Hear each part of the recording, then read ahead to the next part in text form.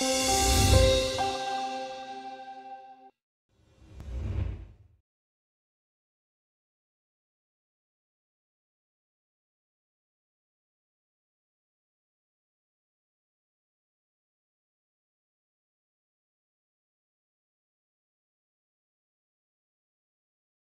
afternoon.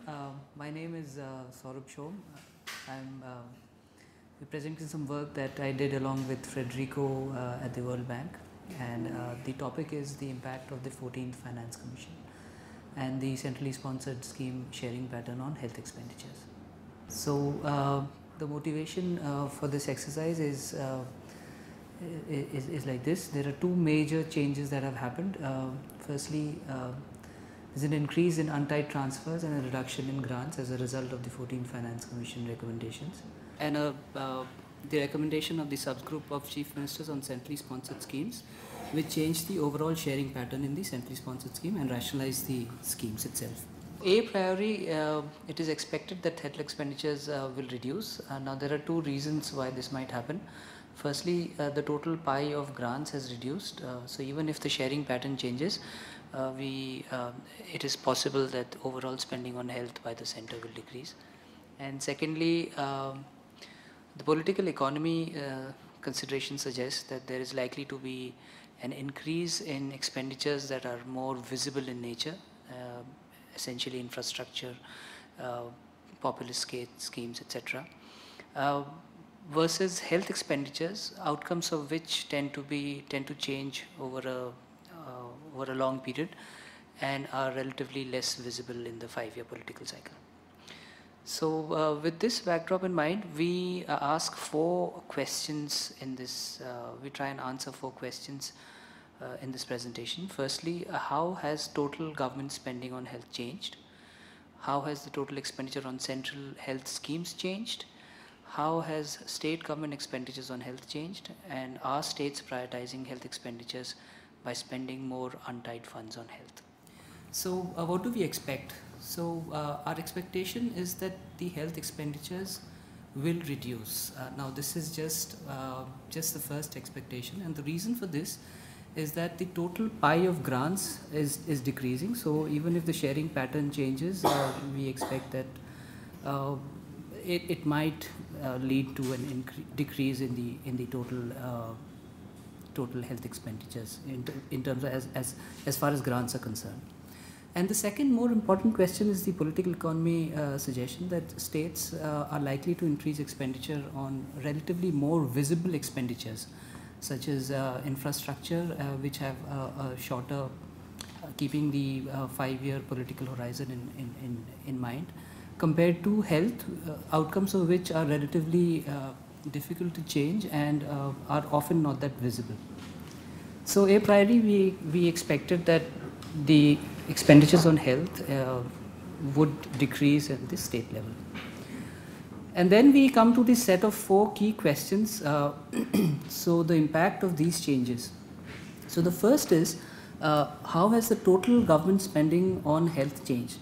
So total government spending, center, states, unfortunately we haven't been able to look at the local government, but we've taken loans and transfers from the state. So this is all from some of the accounting exercise that had been done by Meeta and Amarnath on a paper a couple of years ago, and I've liberally drawn from it to actually get the data together. So, so the second question is, how is the total expenditure on the central health schemes changed? Now here, we are a little bit of shaky ground because we just look at the National Health Mission and use some of the ratios there, and I'll talk about the assumptions later during the presentation.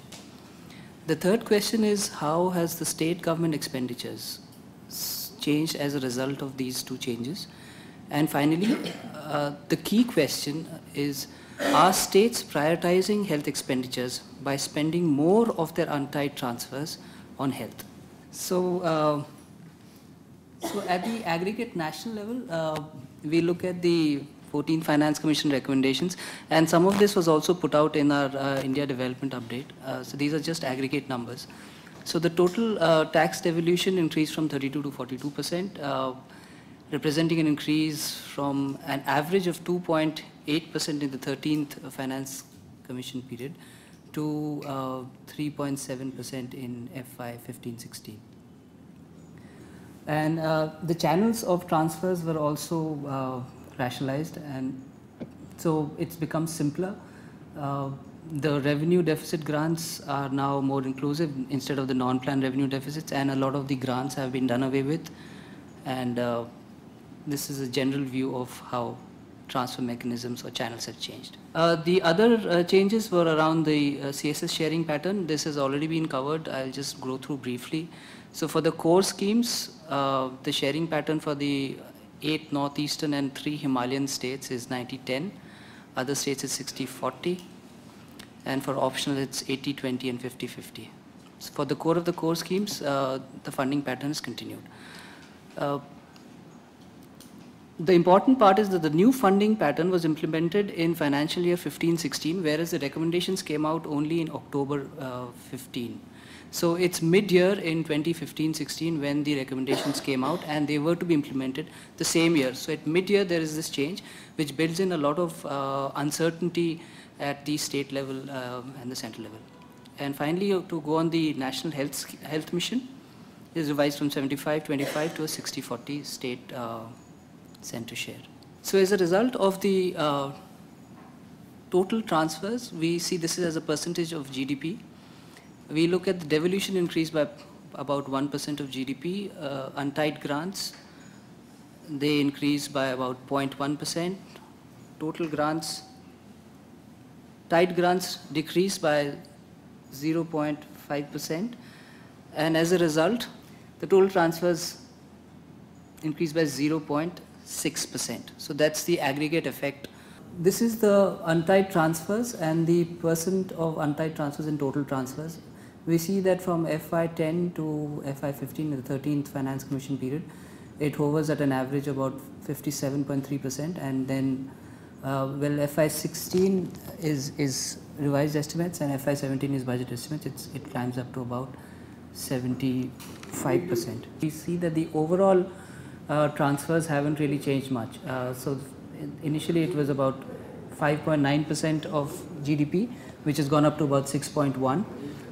And then the untied has increased from 3.4 to 4.5. So we see that overall there's not much change, but there is certainly a shift in the untied component of total transfers, sorry. And of course I'll correct it for the data and we'll have hopefully more reliable numbers. So aggregate government expenditures on health. Now I've put in 2017 budget estimates here as well, just to have an indication, but it's really a story between 2015 actuals and 2016 revised estimates. So aggregate expenditures on health have increased from 0.9 in FY15 to almost 1% in FY16. So there is an increase of 0.14% of GDP increase in state expenditures, which have caused this bump. So we have the central expenditures at the bottom, which remains largely stable at 0.09%. The grants, which is states and union territories grants from the center pertaining to health, they actually decreased from 0.16 to 0.14, and state expenditures, which excludes these central grants, have actually gone up from 0.62 to 0.76. Now the state's expenditure includes what states are spending on of their own free will out of their untied transfers, as well as the impact of the sharing pattern because of the increase in their share. So total expenditures on health schemes, now we look at the scheme, they improved as states' contribution to the scheme surpassed the reduction in total central health grants. So, so we have the aggregate health scheme expenditures as a percentage of GDP on the left chart. So the blue portion is the scheme expenditures, which is given by the center, and the grey is the scheme expenditure which the state puts in. So the state's share goes up from 0.05 to 0.08% of GDP in aggregate. And then we look at the changes, the same thing on the right hand chart. So total scheme expenditure increases by 0.01%. Scheme expenditure of the center reduces by 0.02% of GDP, whereas the states, they increase by more than the reduction that happened because of the reduction in the central grants. They go up by 0.03. Now these are rounded figures, but they are actually not very different. The states expenditures only surpasses the central reduction by only a minor amount. So central expenditures. Now here central expenditures, we look at centre's direct expenditure on health as well as what it gives out as grants. So direct health expenditures by the centre remain largely unchanged at 0.09%, but central health grants, they reduce by 0.03%, which is almost it's a very negligible decrease, but it's in terms of percentage, it's a 15% drop in grants between FY15 and FY16. So which goes back to the point that Meeta was making, that there's really not much change in how much the centre is spending on health.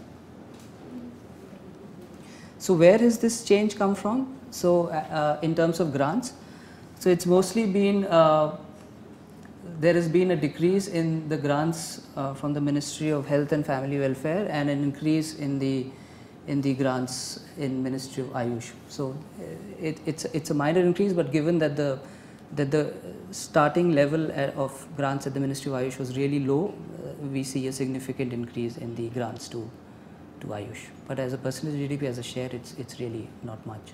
So, so in aggregate, states did prioritize health by increasing their truly untied health expenditures. Now I'll explain the term truly untied when I go on to the data, the kind of data that we put in and the methodology. And reduction in total central health grants shares was more than offset by the increase in the state share. So we see that the state's expenditure, including grants, increased by 0.11, that's the right side or the right chart, increased. So this change is between 14-15 and 15-16 revised estimates. I go on to the methodology. So this is where we should be able to look at it more clearly. So total government expenditures on health is by the central health grants and state expenditures, these have been collected. Total health grants among states have been apportioned based on the share of approved state-wise expenditure on National Health Mission. Now this is approved, and like we mentioned, there is a big difference between approvals and actual expenditures. Now I have been trying to get my hands on the actual expenditures. Hopefully it will happen soon. So these proportions will become more realistic than what they are right now. So the contribution of the states to NHM from their untied funds have been calculated based on the sharing pattern of the scheme. So 75-25 in the previous one, and now 60-40. And these are considered to be tied expenditures even though they are from the untied pool of centrally transferred schemes, because the states have to put this expenditure in towards the and finally, state expenditures over and above the central health grants and the state's mandatory contribution have been defined as truly untied. And this truly untied expenditure as a percentage of the GSDP is taken as an indicator of to the extent that the state is prioritizing health expenditures. So finally, health outcomes, I've done a little chart showing one of the health outcomes with the changes in the prioritization of the state. There are no more statements around it, just a snapshot of how they stand. That's about it. So data. Now data issues, like I said, they're incurred by three tiers of government. So for the centre, I've taken expenditures under budget major heads related to Ministry of Health and Family Welfare and Ministry of Ayush. Health expenditures on central and state government employees, largely defence and railways, have not been considered. So this is, I'm not sure how large this is, but going by the literature that I read, this can be considered. Meeta should be able to tell us a little bit more on how much that should be. So I've taken medical and public health, current and capital 2210 and 4210, and family welfare 2210 and 4211, and then grants and aid expenditures from. So this data has been collected from four demand for grants in the union budget. So I've collated data from there, I think relating to both these ministries. And grants in aid expenditures, I've taken grants in aid to states from 3601 and to union territories under the budget major head 3602. So this is all the data that we have looked at, because I was not sure of how the rest of the data would fit in. So grants in aid received for major health scheme, ideally revenue major receipts. So we were trying to first try and see that what goes out as 3601, is it captured as 1601 in the revenue statement in the state budgets. But unluckily not all states present the budget in a similar fashion, so we gave that up. So with the absence of this data, we took the approved expenditures, and there are all the shortcomings of the approved expenditure that we discussed. But what I found was, if you compare the approved expenditures in one year versus the other, there's not much of a relative change. So I assume that, well, this is a big waving of hands. I assume that when the actual expenditures happen, they would, I mean, each state would slip up by an equal amount, or similar amount, which might not be true. So now that we have this data, we were equipped to look at 15 of the states that we could find the data for. I mean, we could find the data for the budgets for. So we found that there is a considerable variation in the total spending on health in states. This includes central grants, so it's state expenditures and central grants. But in most of the 15 states considered, it increased. The exceptions to these were Meghalaya, West Bengal and Tamil Nadu. So the blue figures are for FY15 actuals and FY16 revised estimates. So central health scheme funding reduced in most states as a result of the reduction in grants. So in this, the red dot is the total change. So if it falls below and then the blue is the central funding, and the gray is the change in the state's share. So we found that states like Bihar actually even it out completely, and then Meghalaya, which I wouldn't consider too seriously because it's a small state, so there might be even a small share in the NHM sharing pattern might be driving these results. But in most of the poorer states, we find that total change was positive. So Jharkhand, West Bengal, Himachal Pradesh, Gujarat, Chhattisgarh. Whereas Odisha was a little surprising, but Karnataka, Kerala and MP of course was a little. So most large states with the exception of Tamil Nadu and West Bengal prioritize. So now this is the truly untied portion of, so this is over and above what their contribution was towards the CSS, health CSS. So most of the large states prioritize the health expenditure, spending more from their truly untied funds. It's heartening to see Chhattisgarh, Jharkhand, Bihar, Odisha, but again we have those three states, Tamil Nadu, West Bengal, and so this is truly untied funds. So what is happening to their, so if you look at the blue bar, it's the change in the center state sharing pattern. So so the red dots is the total share, total state expenditure as a share of GSDP, and we see that declines in Tamil Nadu. West Bengal stays pretty much the same, but there's a minor decline, and in Meghalaya it declines. And then the blue is the truly untied portion of which gives us an idea of how much the state is prioritizing health expenditures in it. So finally, I just ran one of the outcomes against this change I ran one of the outcomes against the priority that the state gives. So that's the change in how much they are prioritizing health expenditures, and we don't find any correlation here at all. So even if I remove Meghalaya, there's pretty much a very weak correlation there. You wanted a positive outcome, right? Well, ideally we would like, but then that's a whole. We were trying to look at outcomes and expenditures about 6 or 7 months ago, and we just hit a wall. So it's been sitting there for some time. So we look at how we can improve this analysis. The first thing is to get the FY16 actual figures. Then we'll have a final picture of what's going on, and then we use actual expenditure data from CSS. Hopefully I'll get it soon, which will then give us a more realistic apportionment of grants between the states. And then ideally we want to include water supply and sanitation and nutrition because they have effect on health outcomes.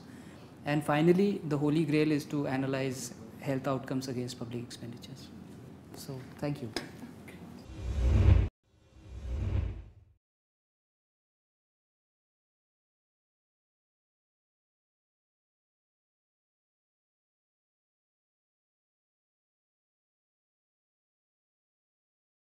First thing that I wanted to say was where you define your intergovernment transfers. One of the things that you missed was external aided project. It's still very much a part of transfers, right?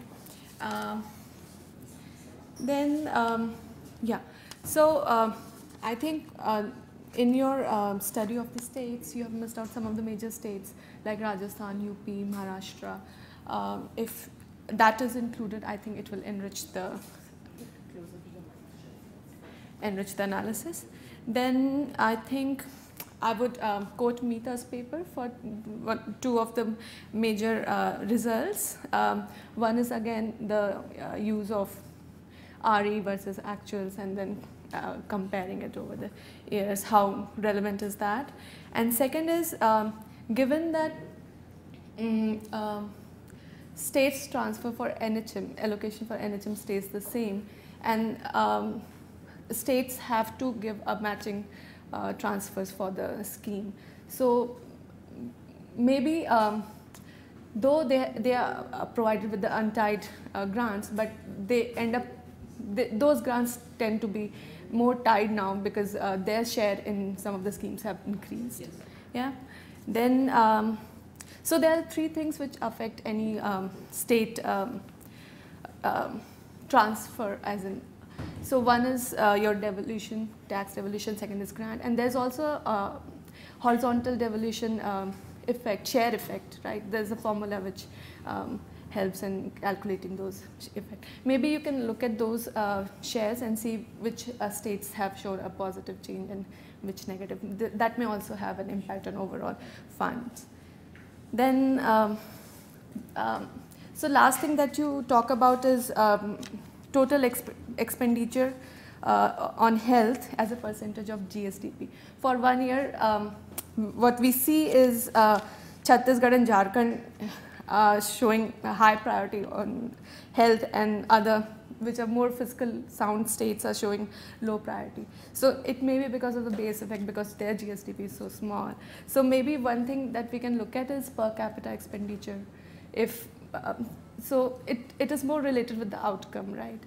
So I think we can try that. And yeah, and one just an observation that some of the schemes were delinked from the union support, but some of the states who have already invested in those schemes like BRGF and tourist infrastructure and model schools, they will continue allocating some fund in those, and therefore the pool which is available for other schemes may get reduced. So maybe for example, West Bengal, Madhya Pradesh, Bihar, they have some chunk of BRGF, and northeastern states have some tourist infrastructure schemes. Maybe we can just have a look at that. That all being said, I think the way you have calculated untied, truly untied grant is a very good way to understand the priorities of the states. I think these are the most. Thank you.